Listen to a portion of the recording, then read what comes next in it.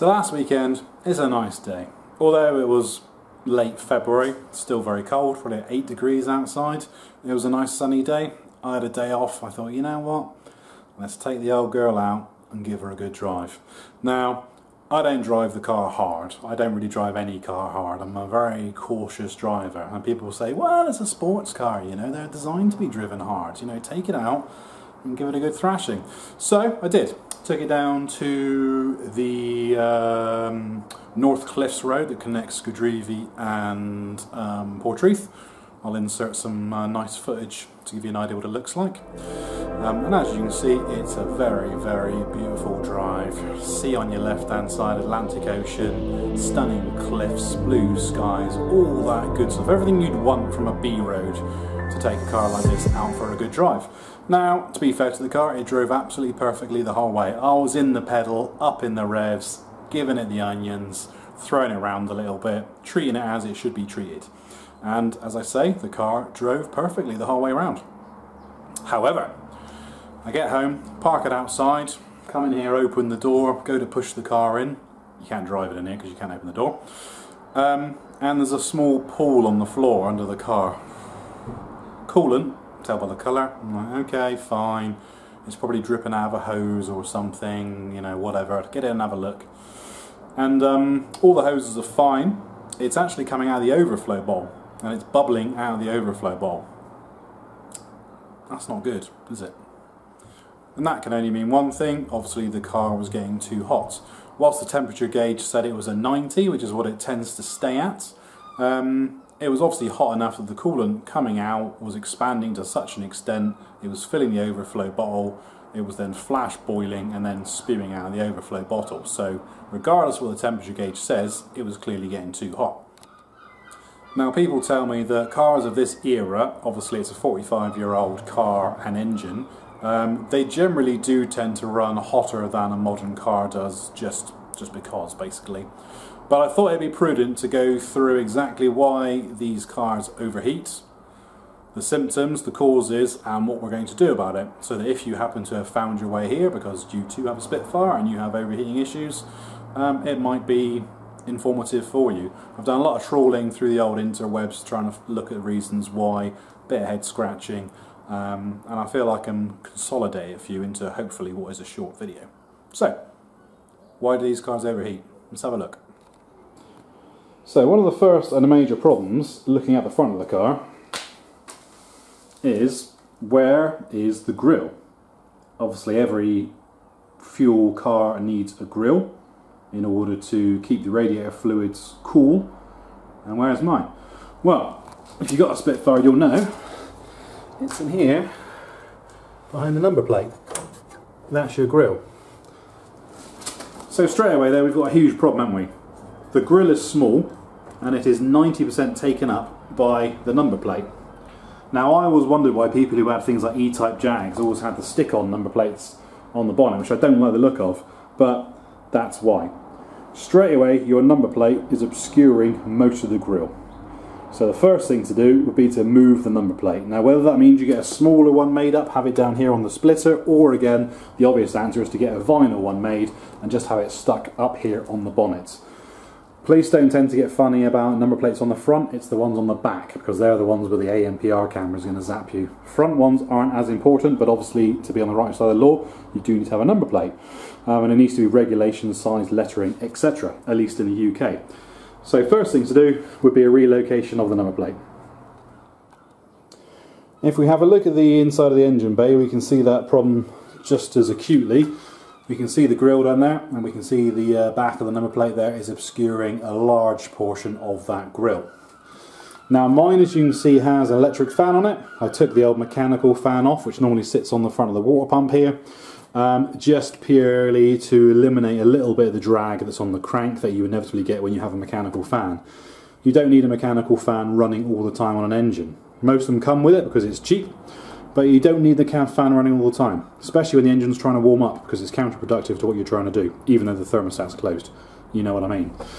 So we can see the grille there, not a lot of space in there for air coming through. Now, the keen-eyed amongst you will go, hang on a minute, you're missing the channeling part. So you normally have a cardboard covered scoop triangular section on that side and on that side, and I'm led to believe they also had a flat one on the floor, which obviously is designed to channel air through your radiator. So clearly when I bought the car those parts were missing. Again, they're probably made of cardboard and that's why they're missing. So it'll be prudent for you to have those things. Even if you don't have the stock ones, you can easily make them up with a piece of aluminium, a piece of plastic, whatever it is, and I'm guessing it just sits on these rivets here, comes down here and angled towards the front. Obviously it still needs to be able to fit so the bonnet closes, and this will help to channel any air that's coming through your grille directly in through your radiator. The next most obvious thing is the radiator itself. Now, what I can only assume to be a cost-cutting exercise, you can see that the radiator doesn't actually run the full width of the radiator support. This being the radiator support, you can see you have a 4-inch piece in here that is just a strut. There is no radiator here, and the same obviously on the other side. So why didn't they put a full width radiator in the Spitfire? As I say, I imagine it was purely down to costs. This is, as you know, an entry-level sports car, so therefore they have to shave costs somewhere to make it affordable. But again, not a good idea for a car that tends to run hot. Looking at radiators online, I believe the later Spitfire, the 7980 one, actually had a smaller radiator again, which kind of, you know, baffles me a little bit, but apparently they did actually have an even smaller radiator. So next on the agenda would probably be a radiator replacement, getting one that is full width. A little bit like this one. So as you can see, the whole point of this video is I'm going to be putting a replacement radiator in the Spitfire. Now this one was from eBay. They're about £130 in the UK. And as you can see, first of all, it's a much better quality radiator. It's a new one. It's aluminium. It's a twin core radiator, I believe, so we have lots of room for the fluid to actually run through the radiator. And most importantly, as you can see, it is the full width. It doesn't have that 4-inch plate on the side which limits the size of the radiator, and it almost halves the size of the radiator. When you take into account that side and put them together, you get an almost 50% again bigger radiator surface. It seems decent enough. It is made in China. This isn't like a local one made because you pay a lot more money for it. The TIG welding on it isn't amazing, but it is pretty good. And obviously they're all pressure tested, so regardless of how the welding looks, as long as it holds pressure, we're good. So if I just offer this up to the car so you can get an idea of the difference in the size. And there is said radiator, for the time being propped in front of this one. But again, you can see the size difference. Obviously all the mounting points are going to be the same. Hopefully they're going to be the same. If not, I'll soon make them the same. We have a nicer cap, CNC machined cap, rather than the old twin-eared one. It has the same takeoff for the line. This one's a bit squished, so I'm going to get rid of that. It looks like it's got hot and cold too many times, and that obviously isn't going to help. So for the very new amongst you, and when I say new I mean new to the world of cars as well as Spitfires, let's just have a very quick breakdown of exactly what a radiator is, how it works and what it does. So as we know, we have both oil and water in our engine. You have the head and you have the block. They have water channels in them, which is designed to circulate water around the engine, which soaks the heat out, moves it away, cools it and brings it back. So whilst the engine is warming up, this little chap, your thermostat, there's a small valve in here, a temperature controlled valve. This is closed. So the water stays within the block, the engine gets itself up to temperature, and then once it hits the correct temperature, or the temperature of whatever your thermostat is, this little chap opens. Water then travels from the top, because obviously hot water rises, cold water sinks. So hot water comes to the top, goes in through your tube into your radiator, where it then drains down through the veins in the radiator and is cooled. Mechanical fan on the back, or as I've got an electric fan on there, also helps to pull air through the radiator when the car is stationary or on hot days. Otherwise, just the breeze of driving air through the radiator cools it down. The cooler water then sinks down to the bottom, into the bottom hose, and is then sucked back into the water pump again. So we can see this is the water pump here. this has the pulley on the front, so as long as the engine is turning and you have your fan belt attached, which also drives the alternator, then your water pump is spinning and it's pushing water through the engine into the radiator when the valve is open and cools it down. So nice and simple. However, there are other things which can affect the temperature of the engine, not just the radiator and the fluids contained within it. Make sure you've actually got coolant. Oh, I got my face. Looks like I've been punched in the face. I haven't. First of all, make sure you've got coolant in your fluid as well as water. I see people filling up radiators with water and it's a really, really, really bad idea. So the coolant does a few things. Firstly, it raises the boiling point of the water. Secondly, it lowers the freezing point of the water, giving you more tolerance in both hot and cold climates. And also, probably most importantly, it has rust inhibitors in it, because if you're running an old engine like this, it's a cast iron block, right? And iron and water and air, as you know, don't mix. You get iron oxide, i.e. rust. So if you're just running your engine with just pure water in it all the time, not only are you getting the maximum benefit from the cooling system, i.e. the hot and cold temperature differential, but you're also having rusty water running through your engine, which at some point in the future is going to fail. Now it could be something like a core plug rusting through, having water pouring out.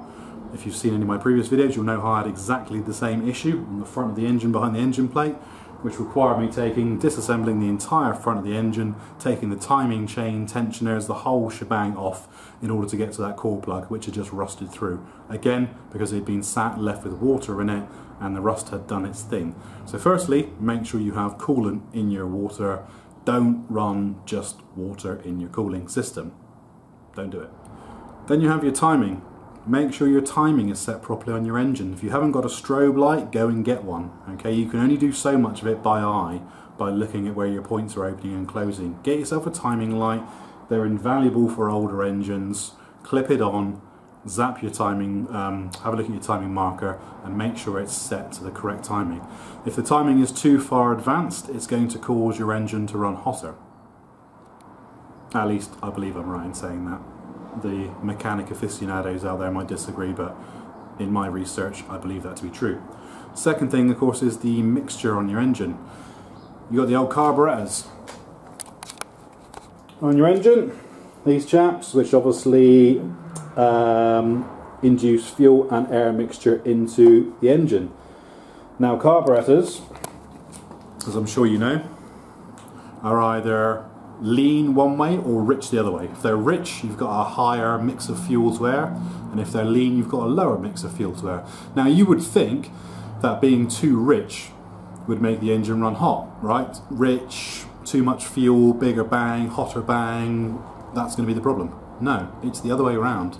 Leaner engines run hotter than rich engines, and I believe, and again I'm no expert, and I believe this is down to how long it takes for the explosion to actually occur in the cylinder.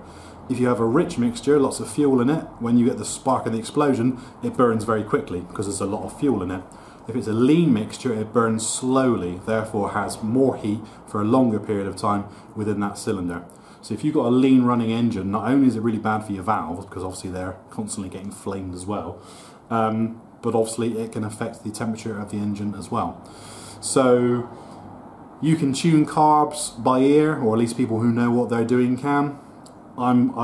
Haven't got it yet, but I've recently bought myself one of those Gunson color tunes so I can actually see the color of the flame in the cylinder. Again, one of those things just to remove all doubt. Whilst I think it's set up properly and the car runs okay, I'm not 100% convinced they are set up properly. So a colour tune where you can actually see down into the cylinder during the combustion cycle, see the colour of the flame, I think is going to be invaluable.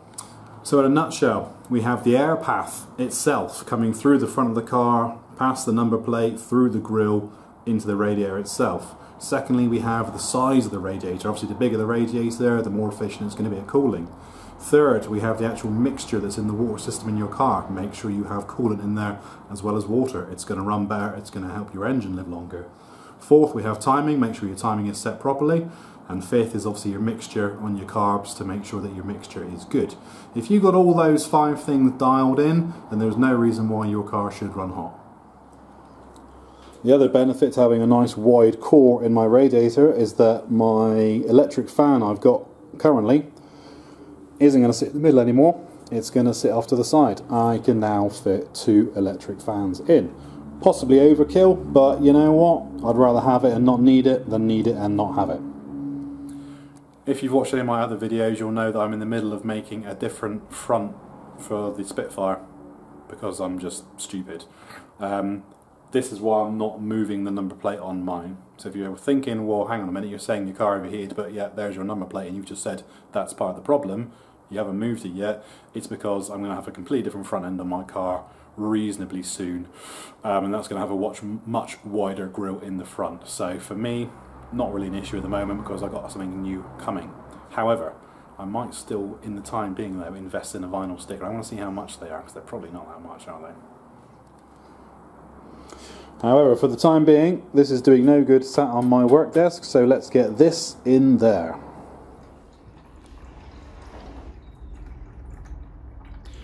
Work smarter, not harder.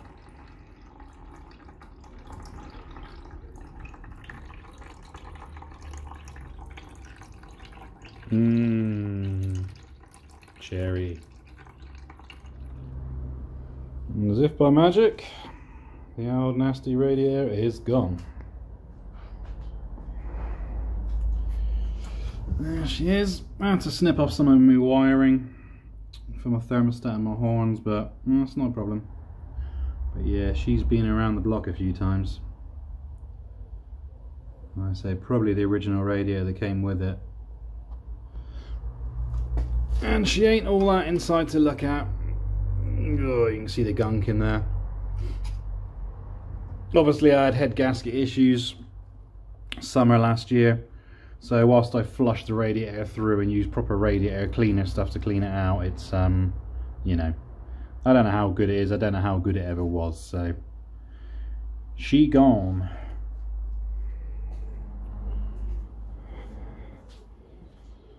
Ah, shiny goodness. So we got ourselves a second 9-inch fan, 20 quid. Whatever online. Obviously if you can fit 2 fans on your radiator, you'd be stupid not to, wouldn't you really? So they fit on there quite nicely. The only difference between the two, whilst I was sure to buy the same brand, which is Aeroline, this one's got these handy little eyes on it, as well as the pegs for the well, for these. Whereas this one, the old one, doesn't. So it actually fits better without these things on it, but if I take those off, I've got no other securing holes on this one, so I'm going to have to use these ugly ears on this one, and then I'll just use the standard holes in the corners on this one. That will allow me to fit them both on there quite nicely. If I put those same ears on that one, they won't fit. I have to sort of twist them around a little bit, and I don't really want to do that, so that's how we'll do it. Now you get that same horrible mounting kit with these radiators that you normally do, these one-way cable tie things where you push them through the discs. I really don't like these because these cable ties, they're quite thick, and they're probably about 3.5 mil, 4 mil thick, and I don't really want to be stuffing those through the vents of my brand new radiator because the holes are much smaller. So what we use is zip ties, because that's what I did on the last one. And if I just show you an old one, the zip ties slide in through those vents quite nicely. They still need a little bit of a push through, but that has now gone all the way through. So zip ties are going to interfere a lot less with your cooling fins. As you can see, that one is ever so slightly widened out, but I think that's acceptable. The only thing this one doesn't have is a drain on it. I've just noticed my old one has, although to be honest, I've never actually used the drain on my old one. I always just pull the bottom hose off and try and drain it into a bucket, as you've seen. So that's, make sure it hasn't got one on the front. No. If I cared enough, I could drill that and, you know, tap or do something and put. I don't care enough, honestly, I don't. As I say, if you want to drain a radiator, pull the bottom hose off, yoink it off, and out it comes, so it's no biggie. So we'll get some zip ties. We'll very carefully mount these through the fins. Then we'll just simply join our wires together so they run in parallel, and then we can start to get this back in there. As I say, I've got to tidy up my wiring a little bit from the old radiator, and there was a couple cables I had to snip in here, but nothing too drastic. And that new radiator should, fingers crossed, fit in there quite nicely. I know the horns, I know they're terrible, they're horrible, but the ones that came with the car didn't work. They just sort of croaked a little bit. So I got some cheap ones on eBay because they're just horns. Again, I don't care enough. They were like 15 quid or something. So nothing else needs doing. Oh, the other thing I need to do is replace that piece of fuel line. I keep meaning to do it and I keep forgetting to actually go and get a solid piece of fuel line to put in there across in front of those filters, and I keep forgetting, and I will do that job while I'm here. However, it's starting to get dark. Been at work all day. It's pretty grim outside,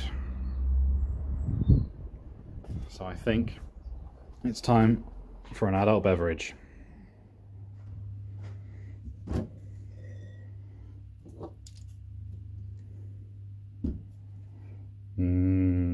Belgian beer. Right, back at it today. Fresh day. The rain stopped, so we better get on with it before it starts raining again. This is England after all. It will rain, well, all the time. I had to put the car outside because I need to get to both sides. So we've put the rad in. Everything seems okay. The bonnet closes. That's good. The pipe work all seems to be good. So I just need to start on the rewiring the electrics back in, because unfortunately I had my relay for the horns and the little horn magic box all riveted to this, which was nice. Obviously my expansion bottle was attached to it. These plates on the side, whilst they're not good for the radiator, are good for sticking stuff on, so I need to find new homes for all this.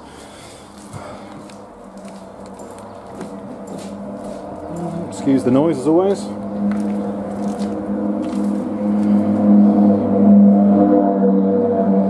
Noisy cars. So there's our new rad in, which is nice. Obviously both fans now mounted on the back. As I say, we just mounted them on there with cable ties. Absolutely fine. They're on there tight, they're not going anywhere, and it's just a nice simple way of mounting them. It clears the water pump. So we've got a good, well, you can see, nice bit of space in there in front of the water pump pulley, because that was quite tight last time. So now I've shifted the fan over that way, it's not fouling on the pump anymore, so that's good. Overflow bottle is back on. Got rid of the little kink in the tube that was on there. Fits in the brackets okay, all bodied back on again. So nice shiny radiator to go with me shiny filters. It's all about the chrome, isn't it?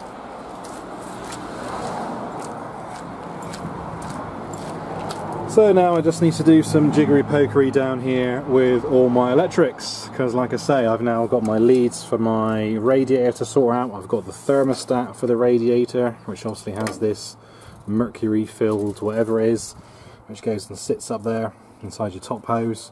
This top hose is a little bit short, but hopefully we won't get any leaks. Obviously we'll find out. And various other things to wire in. So I need to find homes for those now, which is going to be a bit annoying. So I might have to bring some of my wiring back up to the bulkhead up here and make use of some of the space in around the battery. Oh, and for those of you, I know the battery is the wrong way round. Some people have said, your battery's the wrong way round, mate. I know. It's fine as it is, but I know. We'll come to that. Right. Electrics. Right, that's all the wiring done. And yes, I know it looks like shit. I'll get in here one day and get some cable sleeving around all this and tidy it up nicely one day. But that's all we need there. So we have the little control box for the horns, that's situated in there. We have the thermostat with the probe going into the top hose, and then lastly we have our relay for our horns. And the reason it looks a little bit all over the place is because we keep cutting into the wiring. Obviously we have a switch live for the horns, we have a switch live for the fans.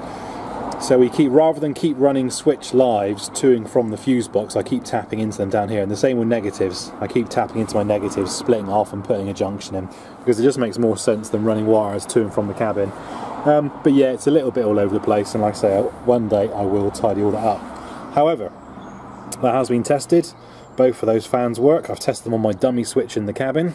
If you haven't watched any of my previous videos, I'll put myself a little switch in just here. And that's purely just so that, you know, if I'm ever out and I'm driving around and the car's getting warm, then I can flick that switch on and then I know the fans are running, because obviously that temperature sensor is an analog one. I think it's got like a mercury filled reservoir on it, and obviously when it reaches a certain temperature it pushes back into the little dial machine, tells it to turn the fans on. Now of course, with all the jiggling around when you're driving, that could theoretically break, damage, or just not work one day. So when I wired that in, I thought, be sensible here, James, put a dummy switch into the cabin, just run a live up and down, so that I'm in every time, just so I know that if I flick that switch on, the fans are definitely running and I'm not reliant on any kind of thermostat. That's why. Seemed like a good idea, right? So everything works. I've tested it, the horns work.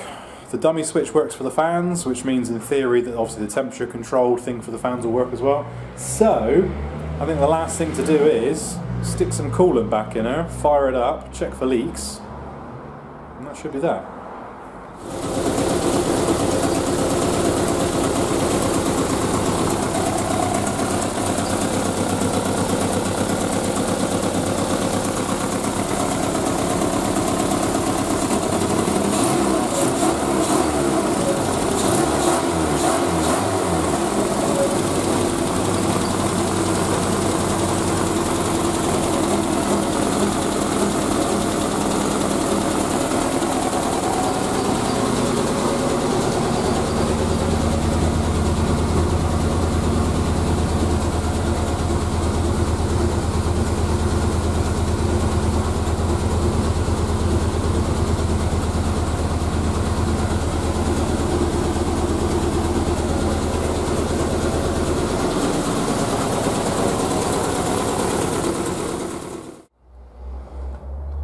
Well, she's up to temperature, seems to be okay.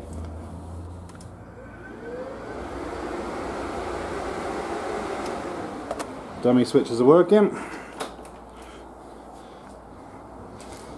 And when I came back, the fans were running. So clearly they work from the thermostat and they also work from the dummy switch, and there are no fires. So the wiring must be good.